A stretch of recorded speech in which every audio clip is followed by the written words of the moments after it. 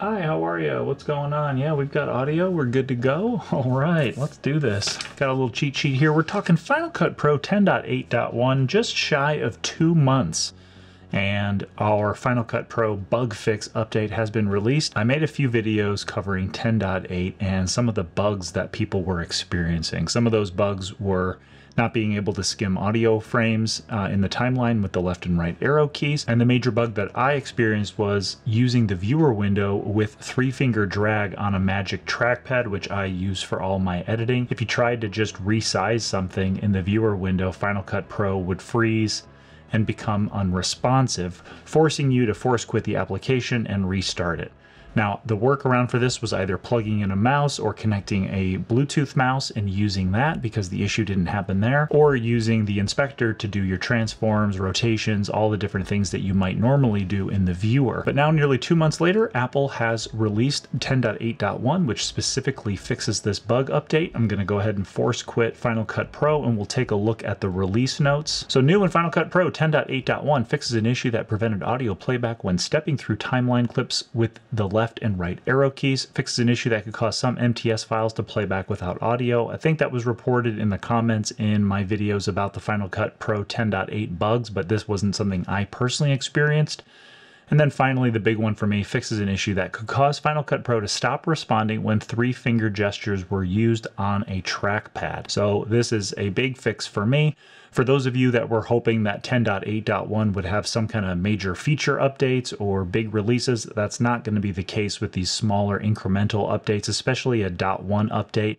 You're not going to see features added, that sort of thing, in a new version of Final Cut. That's just this incremental fix. But you're going to see bug fixes, stability improvements, things like that. So we've got a whole checklist of things that we want to go through. And before we install the new version of Final Cut Pro 10.8.1, we want to back up the current version of Final Cut. Now, there's a couple ways you can do that. You can go to the Applications folder in Finder, and then you can right-click Final Cut Pro and choose Compress Final Cut Pro.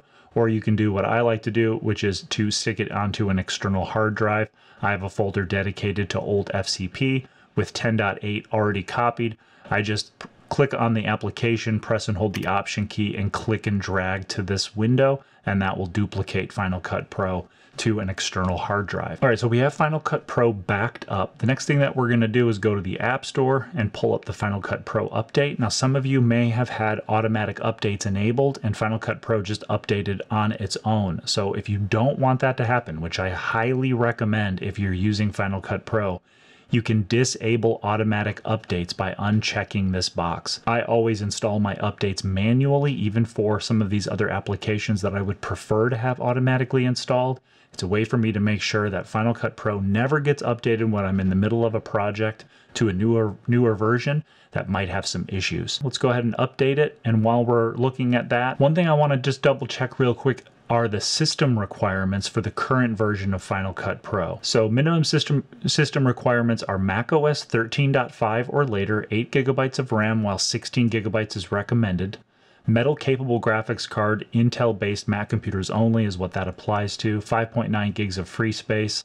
Some features require a Mac with Apple Silicon. Now, some of those features that require Apple Silicon is like the new feature Smooth Slow-Mo. So you want to be careful that even if you're updating to 10.8 and you're not seeing those features enabled, it may be because your computer isn't new enough to support those features, even though you can still install the latest version of Final Cut Pro 10.8.1. So let's check to see if that's installed. It looks like it's going through the final steps of the installation process. So what I'm going to do while that's updating is I'm going to go to the library that I'm going to open. And I've got a video here that I was working on with lens distortion. So I'm going to go to Project Files, FCP, and then I'm going to Option click and drag this, and it's going to duplicate the library. Now, why am I doing that? I don't think this is going to be the case, but Final Cut Pro 10.8.1 could require even a Final Cut Pro 10.8 library to be updated to be compatible with that new version of the Final Cut Pro library. And in case there is an issue with the 10.8.1 release,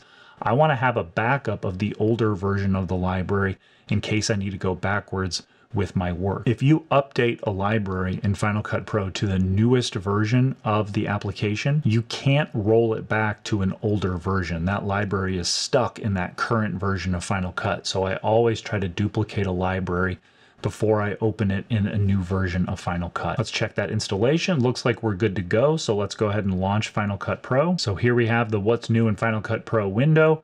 These are all features that came out in 10.8. So sometimes this window pops up even when there's an incremental update like 10.8.1.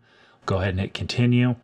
And then I have a library that's already open and it didn't trigger an update, but let's just go ahead and double check with this lens distortion spot. We'll double click this to open it and see if it asks for that to be updated. It does not. So it does not look like the library file needs to be updated in order to be compatible with 10.8.1. And then I'm going to click on a project here and go to File, Share, or Export XML.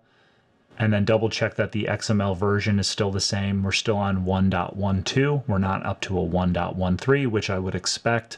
I wouldn't expect a .1 update to trigger an XML update as well. The last thing that we're going to check is we're going to check to make sure there isn't a Pro Video Formats update going along with this update to Final Cut Pro. So we want to go to the Settings app and then go to General and then Software Update. And we're going to check for updates to see that there isn't a new Pro Video Formats that goes along with this update.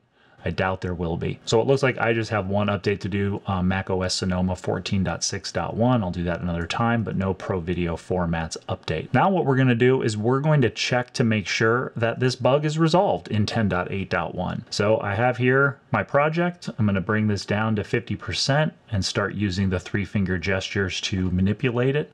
So I'm going to hit Shift-T to bring up the transform tool, and it looks like everything is working correctly. What a relief. I can rotate, I can manipulate text, I'm sure, all of that stuff without having Final Cut Pro become unresponsive. So that's really nice. Now let's do some audio skimming. I'm going to enable audio skimming over here, and then... And now when I hit the left and right arrow keys, we can hear the audio going back and forth. So for all of you who are doing heavy editing with music or other sound effects, dialogue, whatever you're doing audio-wise, this bug is resolved and it seems like we are good to go. So it looks like the 10.8.1 update is a success as far as resolving these major bug issues, especially the bug that I was experiencing. We'll see if any new bugs arrive, but I would consider this video a place where you can post any bugs that you're experiencing with 10.8.1. Let's make sure Apple knows, the Final Cut Pro team knows what we're experiencing with Final Cut so they can focus their effort on getting these bugs fixed as soon as possible. Hopefully the last videos that I made reporting on the bug issues help them expedite the process of getting those resolved. I know that those of us who are editing with a Magic Trackpad on a desktop or on our MacBook Pros are relieved to have this bug finally fixed so we can get back to working in the viewer window like we're used to. And just some quick commentary on expectations for major feature updates being added to Final Cut Pro since the 10.8 release 2 months ago, nearly 2 months ago. I'm not expecting any major updates to Final Cut Pro until September or October, most likely October. During WWDC, Apple said that there would be spatial video support for Final Cut Pro coming soon, and my guess is that that'll either be a 10.8.2 update or they're going to just accelerate movement towards Final Cut Pro 11 and update to 10.9 with spatial video being supported, and hopefully some other feature requests that they can roll out in October along with new Macs, a new Mac Pro, maybe a new Mac Mini, and that'll help them with their big marketing push to get us all to upgrade our systems to be compatible with some of these new features in Final Cut Pro. I know that I may update to an iPhone 16 in order to support some of the features that Final Cut Pro is going to have with spatial video, etc., because I'm still using an iPhone 13 Pro Max, which is exactly what Apple hopes for. And I don't mean that in a cynical way, but they are a company, they are a business, and they want us to upgrade our hardware more regularly, and a way to trigger that is by adding really cool features to some of their software, especially Final Cut Pro and all of the cool new things that it can do. And of course, there are a lot of things that Final Cut Pro can't do that we've all been begging for, things like text-based editing, automatic captions on videos, some AI tools, color pipeline overhaul, sound mixing overhaul, all of the stuff that we have been talking about for years on our wish list for Final Cut Pro. I'm right there with you, but I wouldn't expect anything between now and September or October. that is likely the time where we're going to see a 10.8.2 update or an update to 10.9. So hit me up in the comments if you have any questions, any bugs to report on 10.8.1, or any commentary that you want to add to Final Cut Pro lagging behind the other NLEs. If you're not subscribed to the channel, highly recommend subscribing because I am doing videos regularly on Final Cut Pro, as well as some other cool stuff about Apple tech, some retro tech, and other projects that I've got going on that I think are pretty exciting. It'd be awesome to have you as part of the channel, so thanks in advance if you do subscribe. That's all I've got for this one, everyone. Until the next one, I'll see y'all soon. Don't forget, keep chopping that broccoli. And I'm going to get chopping because I got to get this video out ASAP, and I got to see if there's any bugs in 10.8.1. All right, let's get to it.